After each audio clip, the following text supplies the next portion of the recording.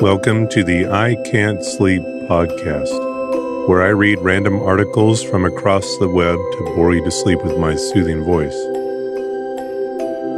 I'm your host, Benjamin Boster. Today's episode is from a Wikipedia article titled Long Distance Calling. In telecommunications, a long-distance call, or trunk call, also known as a toll call in the UK, is a telephone call made to a location outside a defined local calling area. Long-distance calls are typically charged a higher billing rate than local calls. The term is not necessarily synonymous with placing calls to another telephone area code. Long-distance calls are classified in two categories: national or domestic calls which connect 2 points within the same country, and international calls which connect 2 points in different countries. Within the United States, there is a further division into long-distance calls within a single state, intrastate, and interstate calls, which are subject to different regulations. Counterintuitively, calls within states are usually more expensive than interstate calls. Not all interstate calls are long-distance calls. Since 1984, there has also been a distinction between intralocal access and transport area (LATA) calls, and those between different LATAs, whose boundaries are not necessarily state boundaries. Before direct distance dialing, DDD, all long-distance calls were established by special switchboard operators even in exchanges where calls within the local exchange were dialed directly. Completion of long-distance calls was time-consuming and costly as each call was handled by multiple operators in multiple cities. Record-keeping was also more complex, as the duration of every toll call had to be manually recorded for billing purposes. In other countries such as Spain, Mexico, Brazil, and Egypt, calls were placed at a central office the caller went to, filled out a paper slip, sometimes paid in advance for the call, and then waited for it to be connected. In Spain, these were known as locutorios, literally a place to talk. In towns too small to support a phone office, placing long-distance calls was a sideline for some businesses with telephones, such as pharmacies. In some countries such as Canada and the United States, long-distance rates were historically kept artificially high to subsidize unprofitable flat-rate local residential services. Intense competition between long-distance telephone companies narrowed these gaps significantly in most developed nations in the late 20th century. The cost of international calls varies dramatically among countries. The receiving country has total discretion in specifying what the caller should be charged by the originating company, who in a separate transaction transfers these funds to the destination country for the cost of connecting the incoming international call with the destination customer anywhere in the receiving country. This has only a loose and, in some cases, no relation to the actual cost. Some less developed countries or their telephone companies use these fees as a revenue source. History. In 1891, AT&T built an interconnect telephone network which reached from New York to Chicago, the technological limit for non-amplified wiring. Users often did not use their own phone for such connections, but made an appointment to use a special long-distance telephone booth or silence cabinet equipped with 4-wire telephones and other advanced technology. The invention of loading coils extended the range to Denver in 1911, again reaching a technological limit.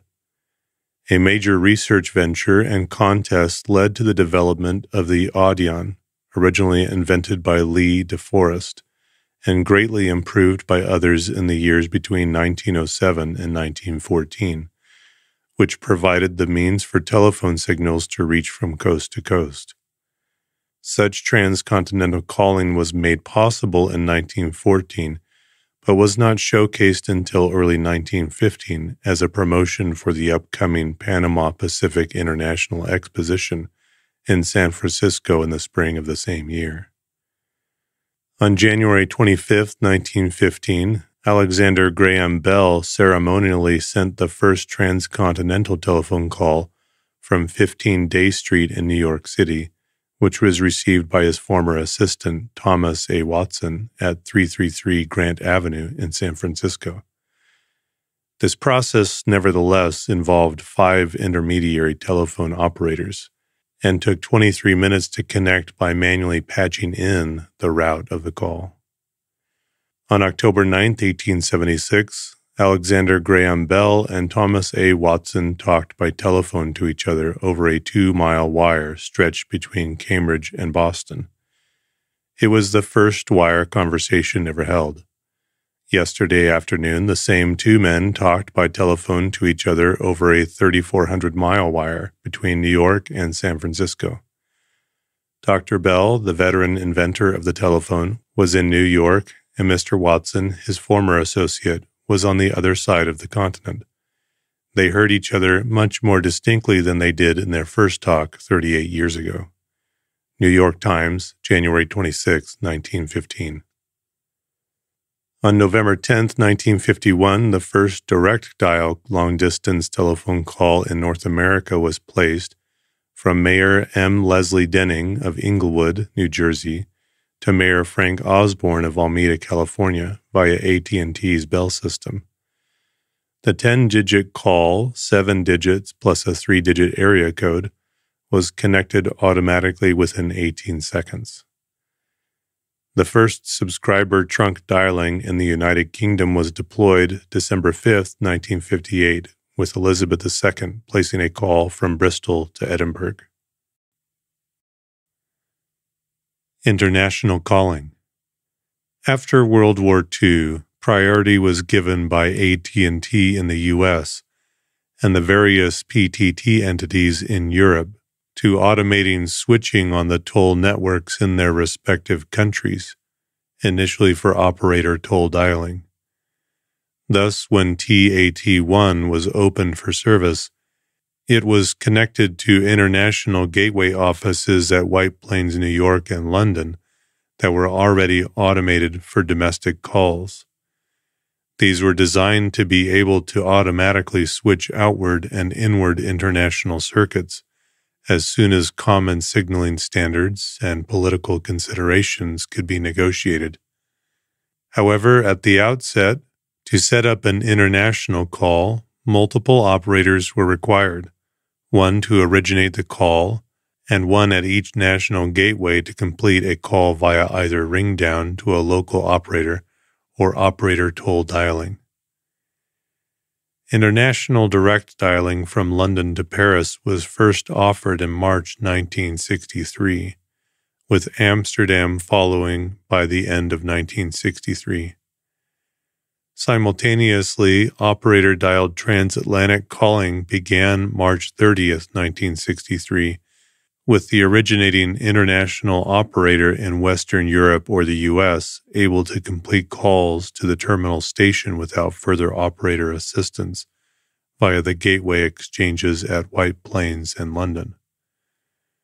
Operator-dialed trans-Pacific calling to Hawaii, Japan, and Australia began with the completion of the Commonwealth Pacific Cable System, COMPAC, also in 1963. By mid-1968, transatlantic cable capacity had increased to the point where scheduling calls between Western Europe, the UK, and the US was no longer necessary, and calls were completed on demand. Transatlantic international direct dialing between New York City and London was introduced in 1970, with service extended to the whole of the U.S. and the 6th largest UK cities in 1971. Collect reverse charge calling.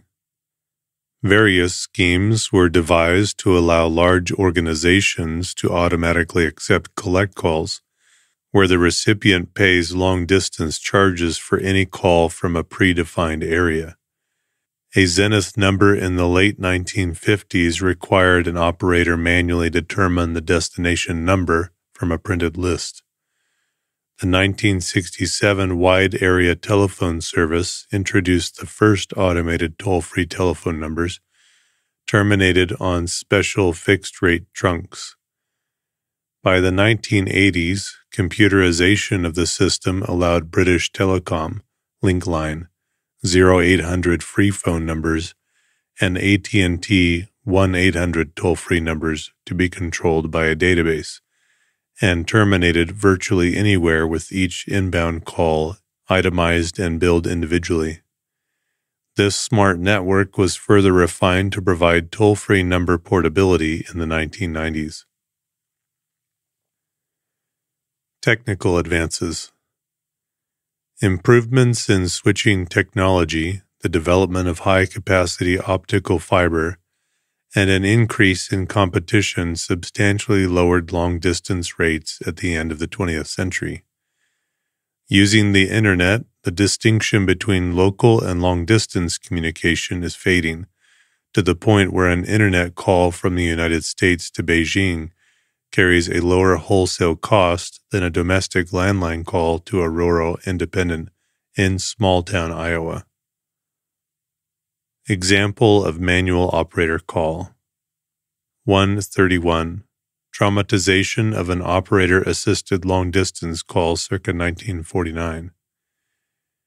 In the radio series Dragnet, Sergeant Joe Friday, Jack Webb, places an operator-assisted person-to-person long-distance call to a number reached via a manual switchboard in Fountain Green, Utah, a town of several hundred people served by an independent telephone company. In the call, Friday calls a long-distance operator in Los Angeles and gives the name and number of the called party. The operator then calls a rate and route operator, who responds that the call should be routed through Salt Lake City and Mount Pleasant, Utah, and that the rate step for the call is 140. The long-distance operator would mark her ticket with that rate step and could use it to quote the rate from her rate table in terms of the first 3 minutes and each additional minute if the caller requested the toll. The Los Angeles long-distance operator then plugs into a direct trunk to the Salt Lake City inward operator and asks her for Mount Pleasant.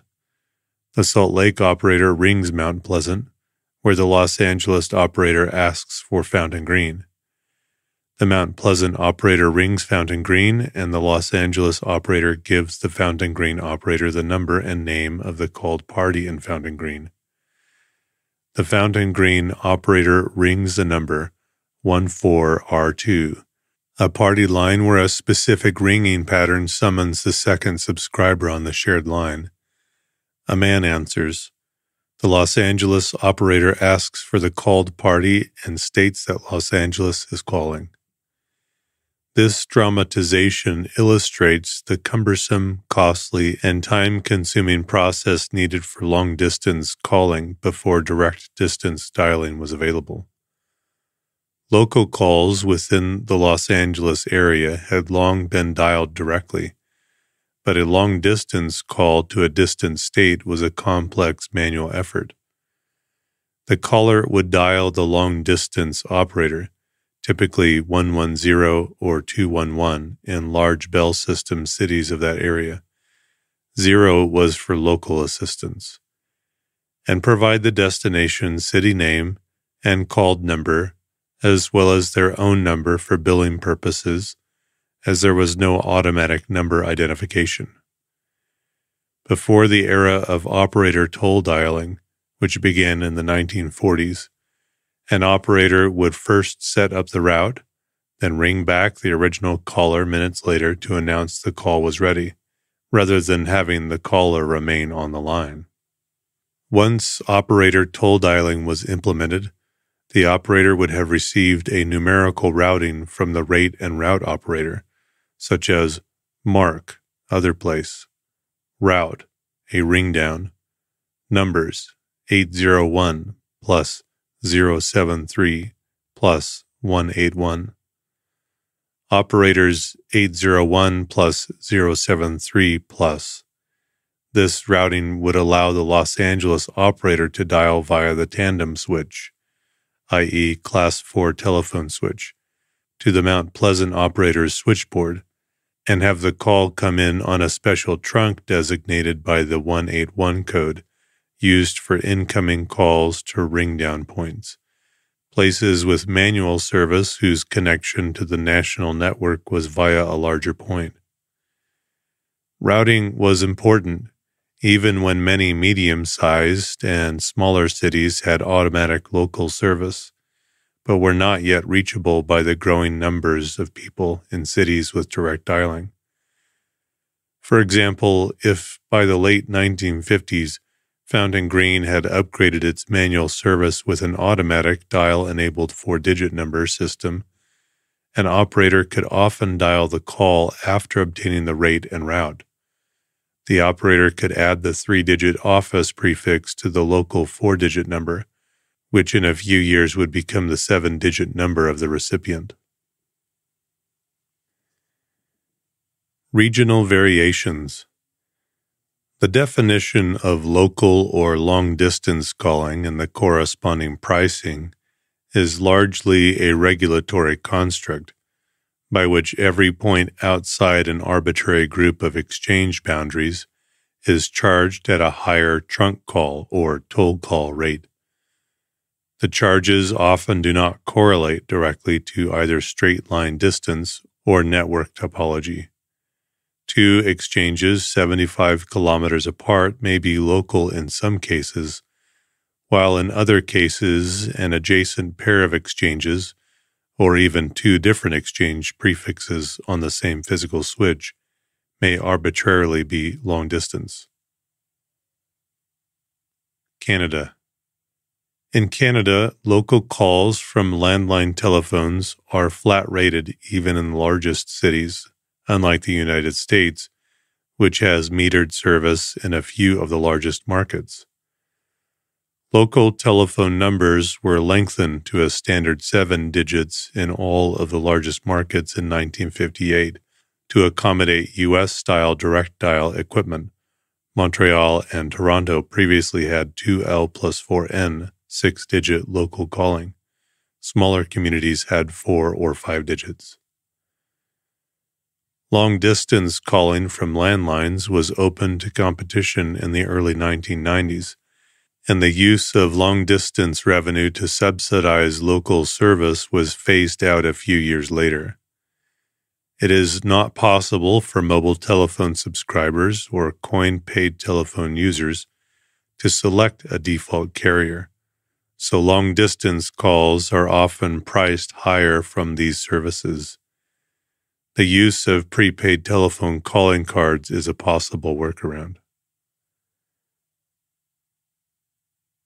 United Kingdom. The regulatory structure in British telecom exchanges differs from the North American system, as there are no free local calls. A long-distance call is therefore known not as a toll call, but as a trunk call. It traditionally carried a higher rate, national rate instead of local rate, and requires a trunk prefix and area code be dialed before the number. A trunk call is prefixed with 0 for national calls and 00 for international calls, following the European standard.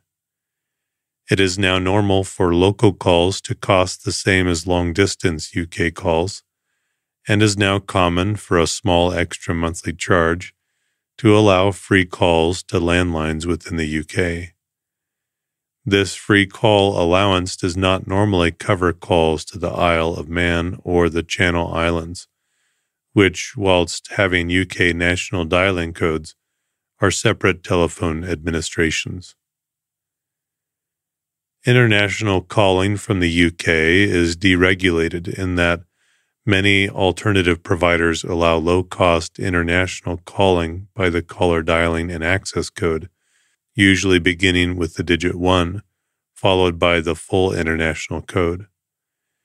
These services generally use internet-based connections in the same way as computer-based services such as Skype, FriendCaller, and many others, but with the added convenience of there being no need to use a computer. It is this use of the internet for the calls which allows such low prices. Often these same services are available from a mobile phone by the use of a special access number, though in this case there may be a charge equivalent to that of a standard landline call. United States. The U.S. regulatory structure splits long-distance calls into two major categories. An intrastate call is regulated under state law. Federal regulation applies to interstate calls, being interstate commerce. In 1968, the Federal Communications Commission forced AT&T to allow MCI to connect their own long-distance lines into the Bell system. During the 1984 breakup of the Bell system, the Local Access and Transport Area, or LATA, concept was created to distinguish between in-region calls, which were handled by local telephone companies, such as the Baby Bells, and out-of-region calls handled by inter-exchange carriers such as AT&T, MCI, and Sprint. The breakup of the Bell system in 1984 came with federally imposed rules to allow the Baby Bells and other long-distance providers to compete via equal access. Equal access allows telephone subscribers to choose an authorized telephone company or companies to handle their local toll and long-distance toll, including international calls from traditional POTS, plain old telephone service, wired telephone lines. Various feature groups were used where equal access is available to allow callers to select a long-distance carrier for each call. In feature group D, the current system, subscribers may dial the prefix 10 and a 3-digit code identifying a long-distance carrier to handle the inter-LATA call. For example, 10288 send a call via AT&T, 10333 via Sprint, and 10550 via CenturyLink. Starting in July 1998, 10 needed to be used before the 5-digit carrier selection. For example, 1010288 for AT&T. Area code 700, rarely used, is reserved for carrier-specific services. Each carrier places a recorded self-identification message on 1-700-555-4141 to allow a subscriber to identify the default inter-LATA carrier for their line. Long-distance calls may be classified into two groups: interstate long-distance or inter-LATA interstate long-distance. The most common group is the one for which long-distance carriers are usually chosen by telephone customers. Another form of long-distance call, increasingly relevant to more U.S. states, is known as an inter-LATA intrastate long-distance call. This refers to a calling area outside of the customer's LATA, but within the customer's state. While technically and legally long distance, this calling area is not necessarily served by the same carrier used for regular long distance, or may be provided at different rates. In some cases, customer confusion occurs as, due to rate or carrier distinctions, a local long-distance call can be billed at a higher per-minute rate than interstate long-distance calls, despite being a shorter distance. Often, in large LATAs, there is also a class known by the oxymoronic name local long distance, which refers to calls within the customer's LATA, but outside their local calling area. This area is normally served by the customer's local telephone provider, which is usually one of the baby bells, despite attempts by some CLECs to compete in the local telephone market. In California, in addition to intra-LATA and inter-LATA calling, there are Zoom zone usage measurement areas within the local service areas.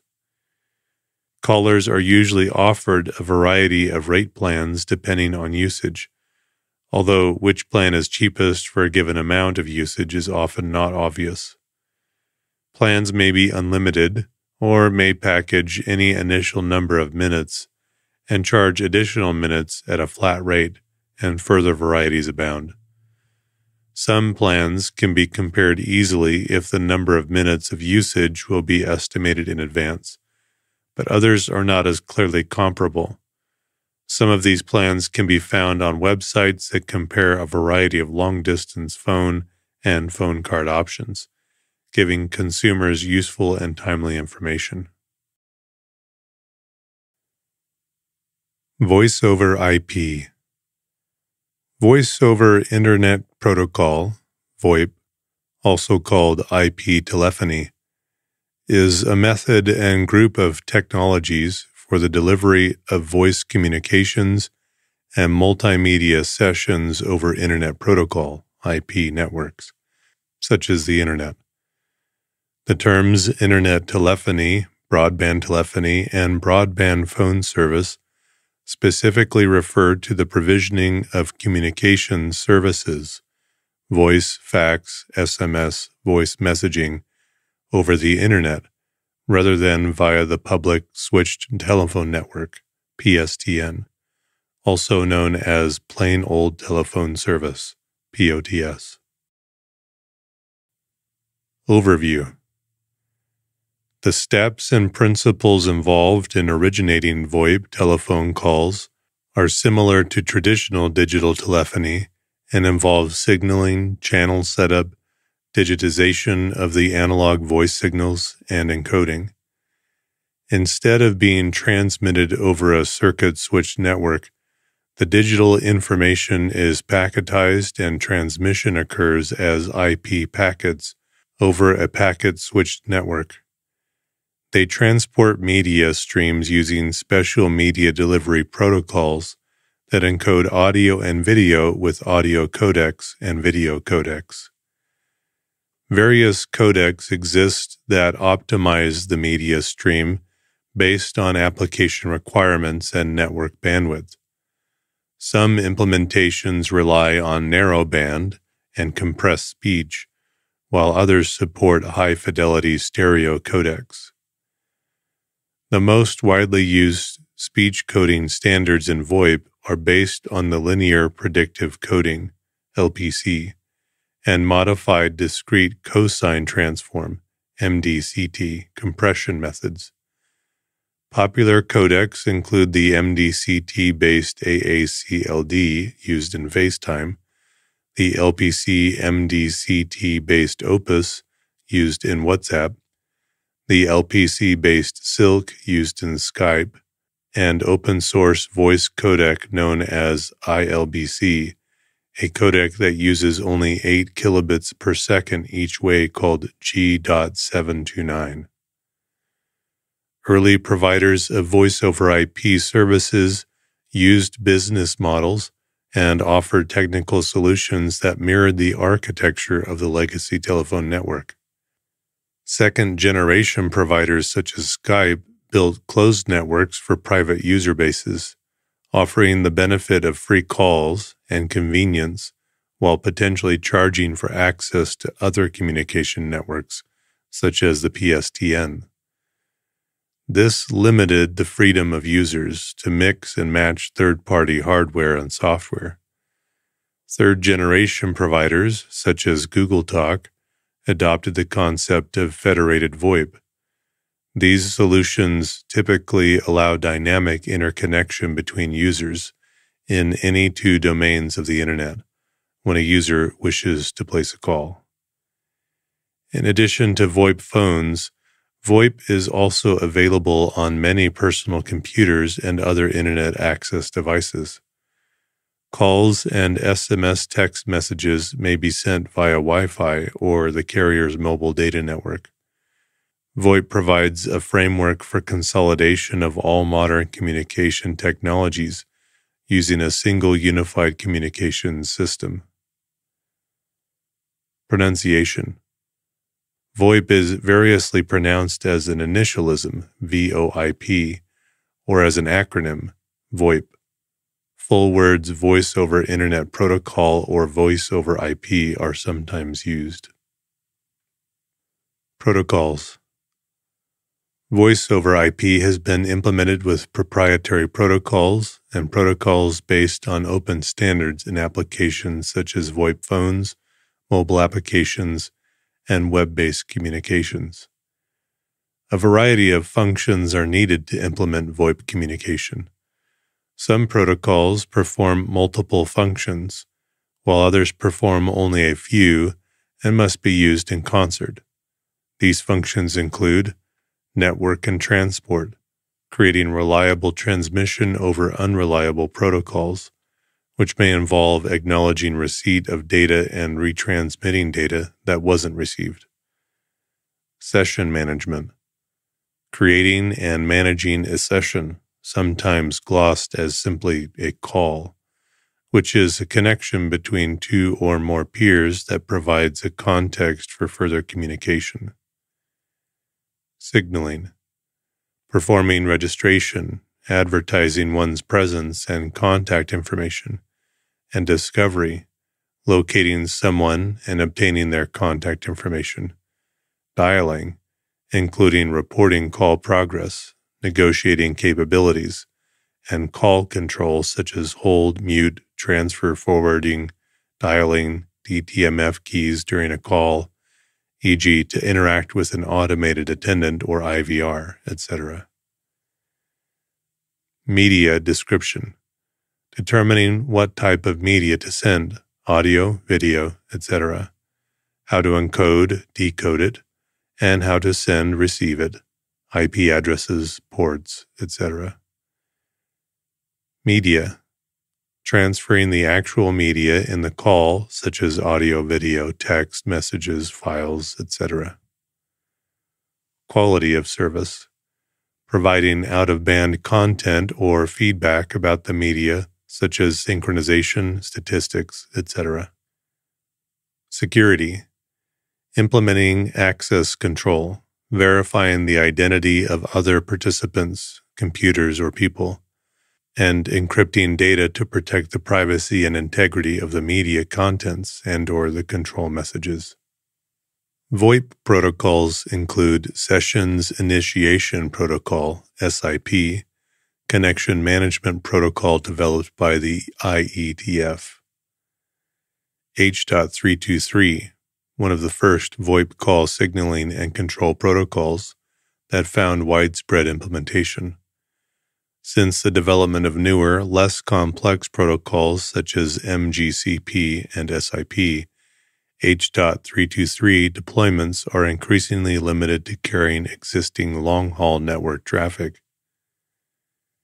Media Gateway Control Protocol, MGCP, Connection Management for Media Gateways. H.248, Control Protocol for Media Gateways across a converged internetwork, consisting of the traditional PSTN and modern packet networks. Real-Time Transport Protocol, RTP, Transport Protocol for real-time audio and video data. Real-Time Transport Control Protocol, RTCP, Sister Protocol for RTP, providing stream statistics and status information. Secure Real-Time Transport Protocol, SRTP, encrypted version of RTP. Session Description Protocol, SDP, a syntax for session initiation, an announcement for multimedia communications and WebSocket transports. Inter-asterisk exchange, IAX, protocol used between asterisk PBX instances. Extensible Messaging and Presence Protocol, XMPP, instant messaging, presence information, and contact list maintenance. Jingle, for peer-to-peer session control in XMPP. Skype Protocol, proprietary internet telephony protocol suited based on peer-to-peer architecture. Adoption, consumer market.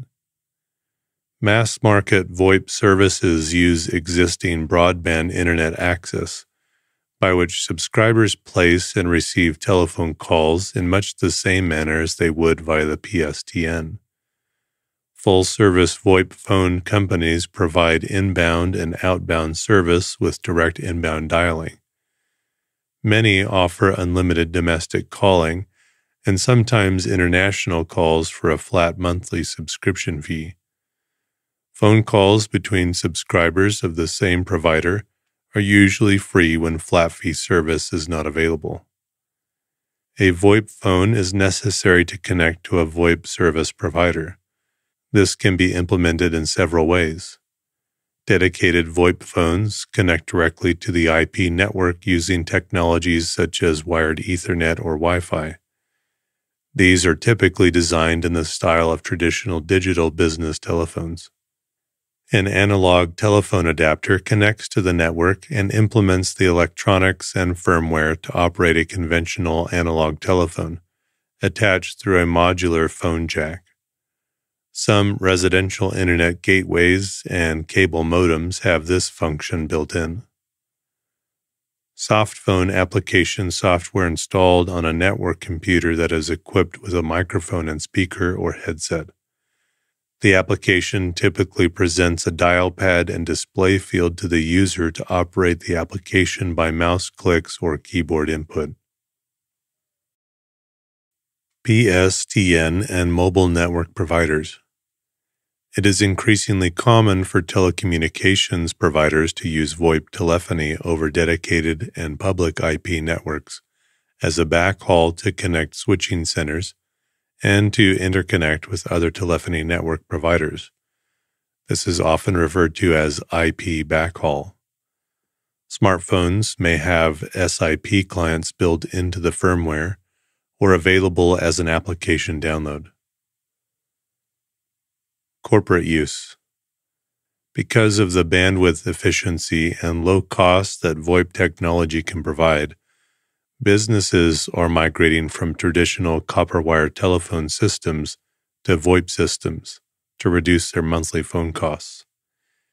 In 2008, 80% of all new private branch exchange (PBX) lines installed internationally were VoIP. For example, in the United States, the Social Security Administration is converting its field offices of 63,000 workers from traditional phone installations to a VoIP infrastructure carried over its existing data network. VoIP allows both voice and data communications to be run over a single network, which can significantly reduce infrastructure costs. The prices of extensions on VoIP are lower than for PBX and key systems. VoIP switches may run on commodity hardware, such as personal computers. Rather than closed architectures, these devices rely on standard interfaces. VoIP devices have simple, intuitive user interfaces, so users can often make simple system configuration changes. Dual-mode phones enable users to continue their conversations as they move between an outside cellular service and an internal Wi-Fi network, so that it is no longer necessary to carry both a desktop phone and a cell phone. Maintenance becomes simpler as there are fewer devices to oversee. VoIP solutions aimed at businesses have evolved into unified communication services that treat all communications, phone calls, faxes, voicemail, email, web conferences, and more, as discrete units that can all be delivered via any means and to any handset, including cell phones. Two kinds of service providers are operating in this space. One set is focused on VoIP for medium to large enterprises, while another is targeting the small to medium business SMB market. Skype, which originally marketed itself as a service among friends, has begun to cater to businesses, providing free-of-charge connections between any users on the Skype network and connecting to and from ordinary PSTN telephones for a charge. Delivery mechanisms. In general, the provisions of VoIP telephony systems to organizational or individual users can be divided into two primary delivery methods: private or on-premises solutions, or externally hosted solutions delivered by third-party providers. On-premises delivery methods are more akin to the classic PBX deployment model for connecting an office to local PSTN networks. While many use cases still remain for private or on-premises VoIP systems, the wider market has been gradually shifting toward cloud or hosted VoIP solutions. Hosted systems are also generally better suited to smaller or personal use VoIP deployments, where a private system may not be viable for these scenarios. Hosted VoIP systems. Hosted or cloud VoIP solutions involve a service provider or telecommunications carrier hosting the telephone system as a software solution within their own infrastructure. Typically, this will be one or more data centers, with geographic relevance to the end users of the system. This infrastructure is external to the user of the system and is deployed and maintained by the service provider. Endpoints such as VoIP telephones or soft phone applications, apps running on a computer or mobile device, will connect to the VoIP service remotely. These connections typically take place over public internet links, such as local fixed WAN breakout or mobile carrier service. Private VoIP systems. In the case of a private voice system, the primary telephony system itself is located within the private infrastructure of the end-user organization. Usually, the system will be deployed on-premises at a site within the direct control of the organization. This can provide numerous benefits in terms of QoS control, cost scalability, and ensuring privacy and security of communications traffic. However, the responsibility for ensuring that the VoIP system remains performant and resilient is predominantly vested in the end-user organization. This is not the case with a hosted VoIP solution. Private VoIP systems can be physical hardware PBX applications, converged with other infrastructure, or they can be deployed as software applications. Generally, the latter two options will be in the form of a separate virtualized application. However, in some scenarios, these systems are deployed on bare metal infrastructure or IoT devices. With some solutions such as 3CX, companies can attempt to blend the benefits of hosted and private on-premises systems by implementing their own private solution but within an external environment. Examples can include data center co-location services, public cloud, or private cloud locations. For on-premises systems, local endpoints within the same location typically connect directly over the LAN. For remote and external endpoints, available connectivity options mirror those of hosted or cloud VoIP solutions. However, VoIP traffic to and from the on-premises systems can often also be sent over secure private links. Examples include personal VPN, site-to-site VPN, private networks such as MPLS and SD-WAN, or via private SBCs, session border controllers. While exceptions and private peering options do exist, it is generally uncommon for those private connectivity methods to be provided by hosted or cloud VoIP providers.